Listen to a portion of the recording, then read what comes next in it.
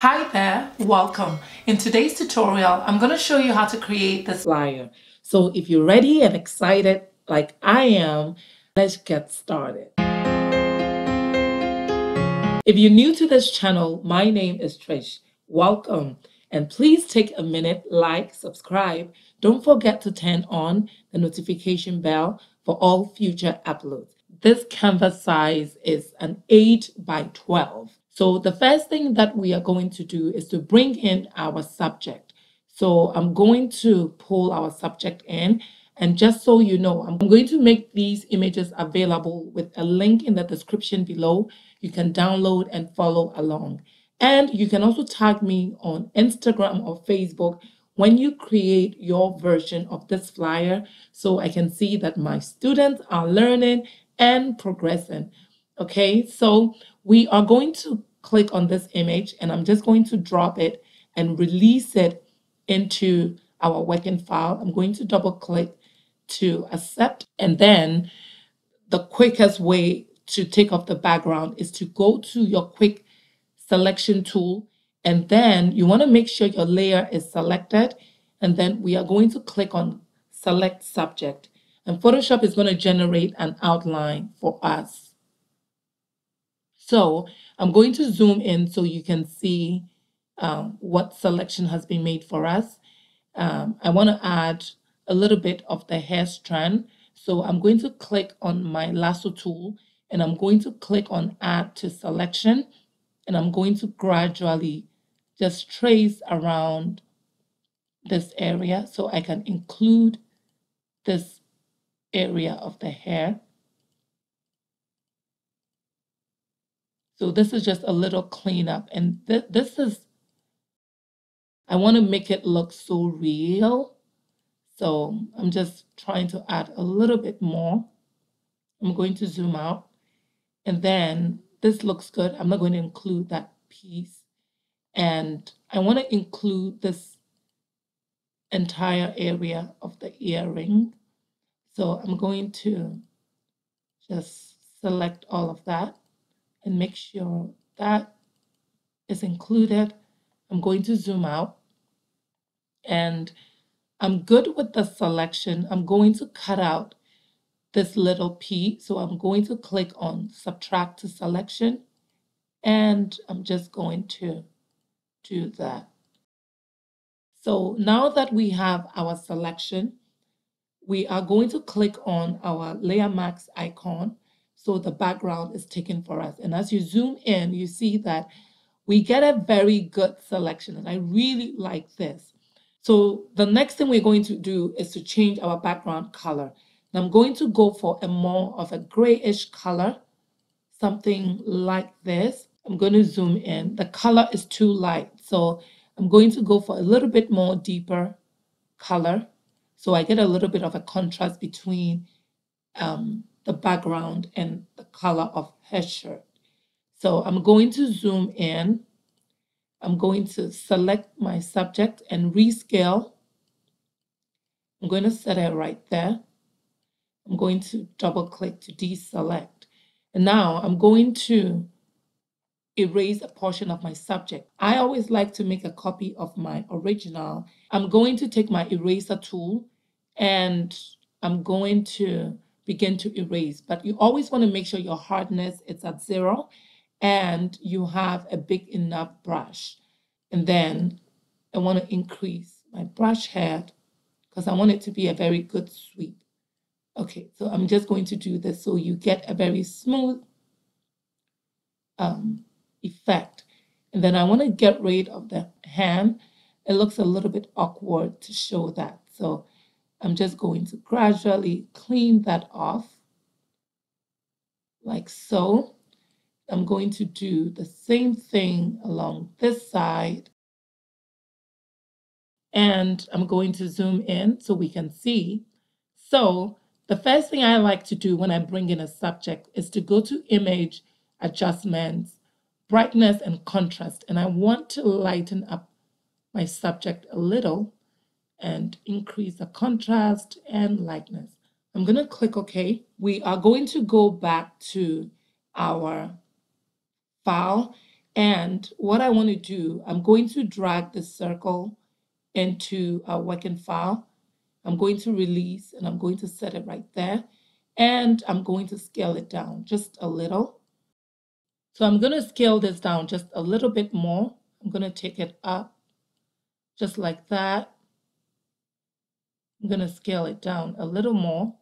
Then I'm going to set it right there. And then what I want to do, I want to change the color of this. So I'm going to go to Image, Adjustment, and I'm going to go to Hue. And the easiest way to do this is take your lightness all the way down. So as you can see, it just changes it. It takes out the color saturation. And so you basically have a black and white. And I'm going to click OK. And then we want to add a gradient effect. So with my background selected, I'm going to click on the adjustment layers and I'm going to choose gradient. And then you see that my gradient is from opacity to transparent. I'm going to double click on the color and then we're going to change that. We're going to make that black. And then I'm going to do the same thing for the other end. I'm going to choose the black and I'm going to click OK and click OK and then close it off. So this is what we have so far. The next thing that I'm going to bring in is another file which will give us some sparkle. So I'm going to drag this layer into our working file. I'm going to set it down here and I'm going to scale it. I'm going to scale it a little bit more. I'm going to pull it up just a little bit more. So we have this effect on the bottom. So the next thing that I'm going to do is that I'm going to type in some few text. So I'm going to start with the main text in the middle. And what I'm going to do, so I'm going to type in birthday. And then I'm going to scale this. And I'm going to set it somewhere here. I'm going to rescale. And I'm going to put it on top like that. And then what I'm going to do, I'm going to select and I'm going to make this black for now. And then I'm going to add an image to this. But before we do that, we want to right click and go to our blending options. And then we're going to add 4 different styles to this text. We're going to add a beveled edge, and then we're going to add a contour. Then we are going to add sateen, and we are going to add an outer glow. And as you can see, if I click on my bevel, you see that I have my style at outer bevel, my technique at chisel soft, and then my depth you see is at 67, size is around 24, softness is around 4. I've left my angle at 90, and then you can see my gross contour is this design. My opacity, as you go down, you see that I have it 90 and I have it 66. If I go to my contour, you see that my range is at 0. And this is my contour design. If I come to sateen, I chose honey mustard gold because of the whole theme that I'm going with. And then the size I have at 114, and then distance is at 87. And then under glow, I have my blend mode is at normal, opacity at 90. And then I have my noise at 0. My spread for my element is at 90/29. Technique is at softener. And then my size is at 7. I'm going to close this. And then I'm going to add an image to our text. And in previous tutorials, I've shown you how to actually apply or clip an image onto a text. And we're going to do the same thing. So I'm going to bring in this image. I'm going to drop it into a file. And I'm going to rescale it to the size of my text. I'm going to set it right there. I'm going to double click. And then I'm going to hold down my Alt and clip my text onto my image. So you can see if I zoom in, you see the effect right now. So I'm going to right click again, go back to my blending options, and then I'm going to, make sure I'm on the right layer, go to blending options, and then in my sateen, you can begin to play around with it. So you see that your text begins to get a different effect that is showing up on it. So this is all preference. So whatever you want to show, a little bit of texture on your image, you go to the sateen and it allows you to do that. And you can see a preview right there. So I'm going to take this up just a little bit more like that. I'm going to click, actually like the way it looked before. I'm now going to go back to my folder and we want to bring in the spotlight.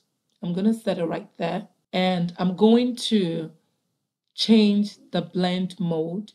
I'm going to take that to screen. And in screen, you see that it takes away the black background and you only see the light itself. So I'm going to set that right here. I'm going to zoom in and I'm going to scale this just a little by holding down my shift. I want to stretch it and I'm going to move it right there. I'm going to stretch it just a little. So I'm going to move this text up. Notice that we cannot see our image because it still looks like it's being clipped. So what you want to do is to unclip it. So now we can see it. And I'm going to move this right on top of my text. And you can see that there's a little line around it. So we're going to take our eraser tool, making sure I'm on the right layer with my eraser tool. I'm going to take down my eraser head just a little. And we are just going to clean around this area so you don't see the outline. The light is the only thing that shines through. And then you can duplicate this so you get a more bigger shine. I'm going to click on both and then I'm going to make a duplicate of both. I'm going to click OK.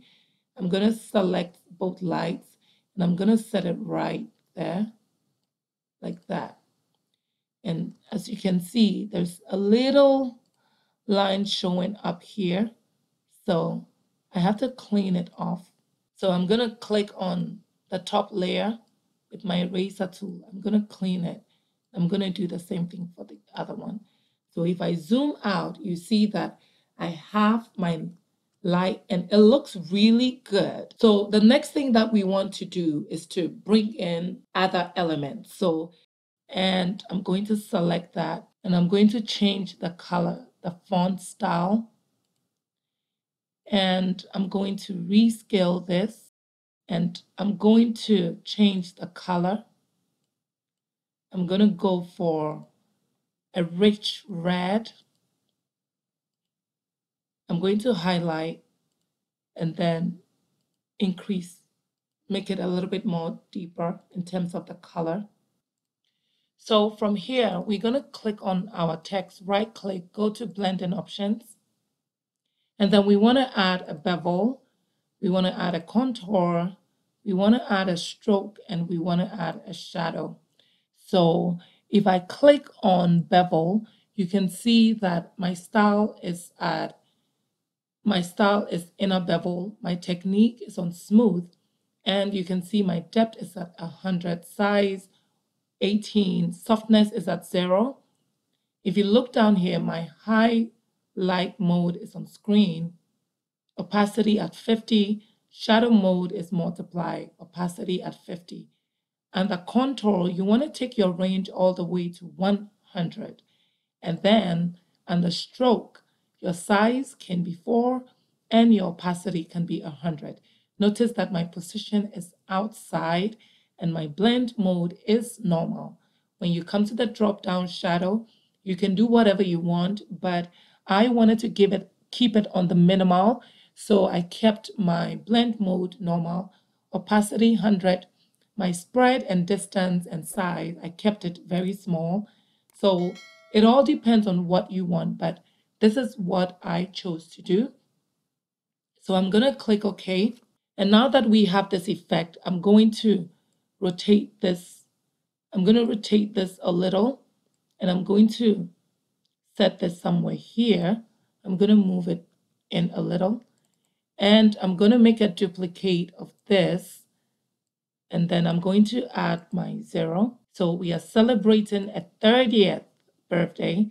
So I'm going to set my 0 up like that. And now I'm going to add a little text. I'm going to change that to white. I'm going to scale this down just a little, double click, and I'm going to move. I'm going to rescale, and I'm going to move this and set it right there. I'm going to rescale it, and that's it. So you can play with it. You can add a shadow if you want to, even that. But I wanted to leave that plain. I didn't want to do too much with that. Now that we have this set, we're going to go back to our folder, and I am going to bring in this confettis. So we're going to click and drop it right there. I'm going to set it somewhere here, and we are going to scale it a little.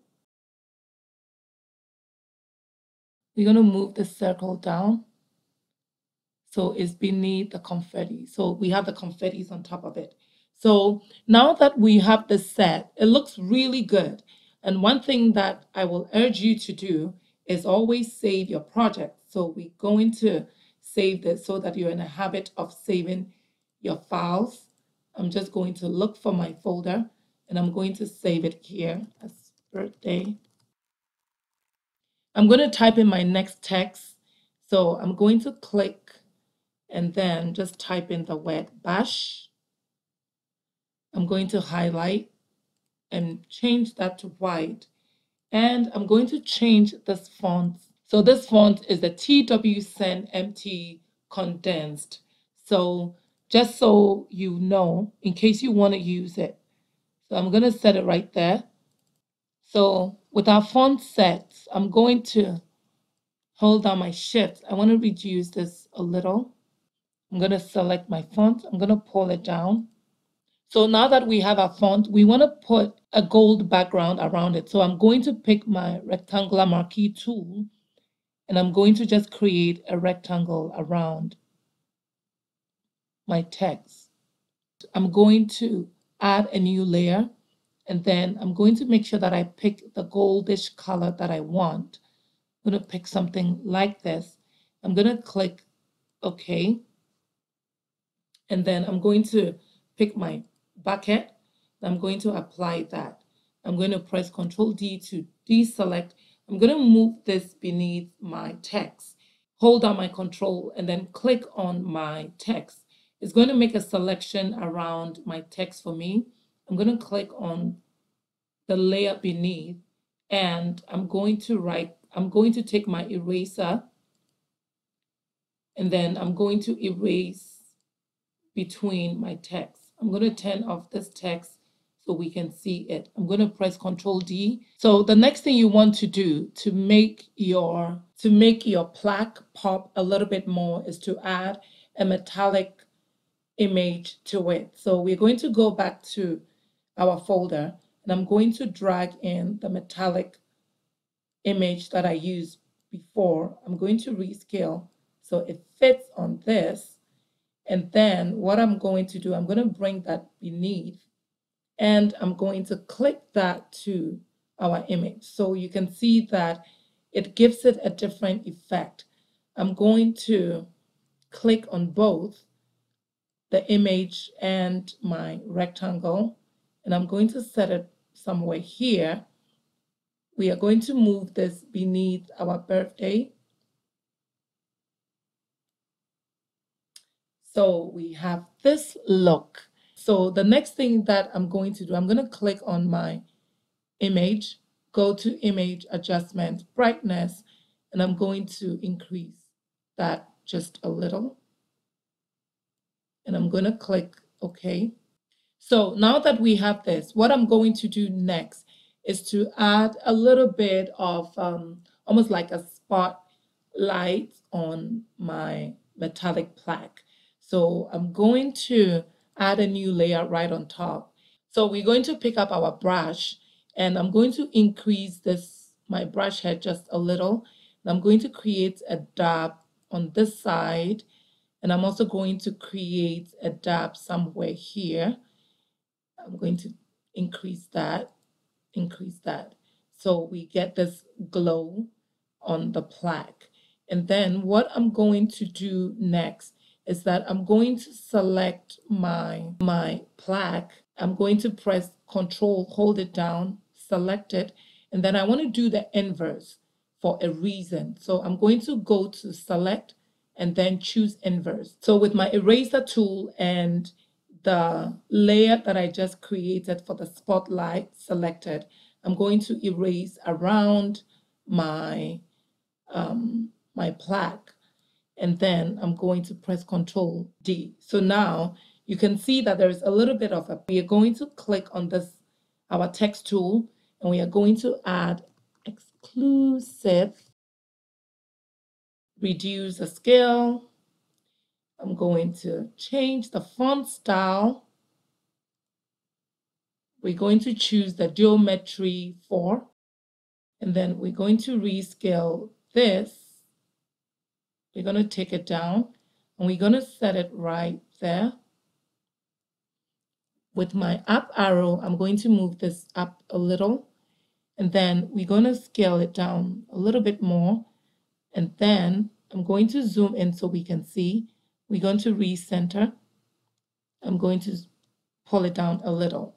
So the last thing that we want to do, I'm going to pull it down, and then I'm going to move this all the way up and set it right there. Okay, so the next thing is we're going to right click, go to blending options, and we're going to add a white shadow. So I'm just going to increase that, and then we're going to fix this.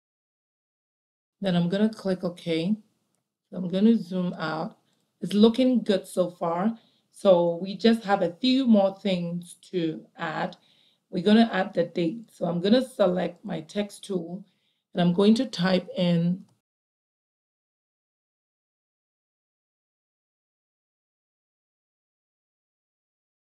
and then I'm going to make that red. So you can see I'm adding splashes of the red here and there. I'm going to take this down just a little, then we're going to recenter it. So the last thing we're going to do is to add the location where the event is going to take place. But before I do that, I want to add something small around the time and the date. So I'm going to select my lasso tool, make sure your foreground is white. We're going to zoom in, and we are going to create a new layer.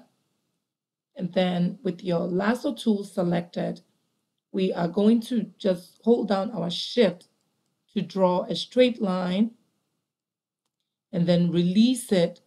And then we are basically trying to eyeball a rectangle. And then we are going to use our paint bucket. We're going to fill that in. Control D to deselect. And then you want to go to your fill.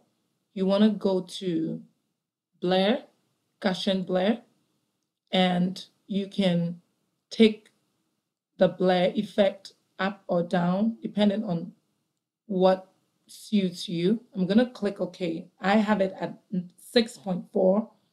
I'm going to click OK. I like the way it looks. I want to move it up just a little to center it. I'm going to click on it again, and then I'm going to make a duplicate, move it this way, go to Edit, Transform, and then flip horizontal. It flips the other way for you, and then you can set it right there. And then when you zoom out, you see that it gives it a very cool effect. The last thing we're going to do to complete our flyer is to add the location. So I'm going to click on the text tool and I'm going to reduce the font style. This is too big. And then we're going to type in our address.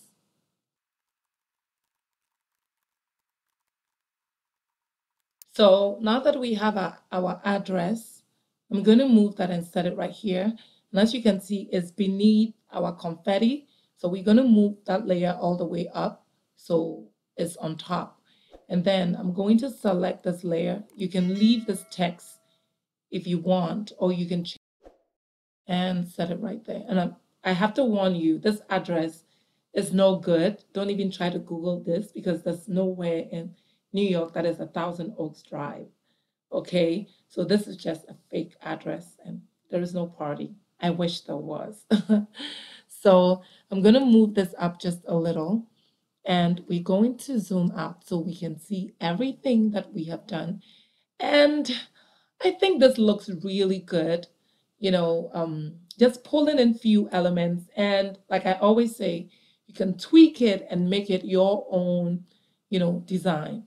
So with this set, the last thing that I like to do, which I have been teaching you guys to do, is to use the camera raw effect to finish off your design. So we're going to select all our layers and we are going to click on our group icon to group everything. So now that we have everything grouped, we want to click on our group layer and then you want to press Shift Control Alt E, holding all down, and then Photoshop will generate a final image for you. We are going to turn this layer off and we are going to go to Filter, Camera Raw, and then here we get to play around with this a little. So I'm taking down the exposure and then I'm going to increase the highlights just a little.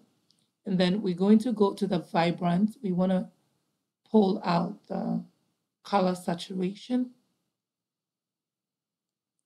And then we want to increase the saturation just a little. Then we're taking up the black, or we can reduce it. We want to take it up just a little.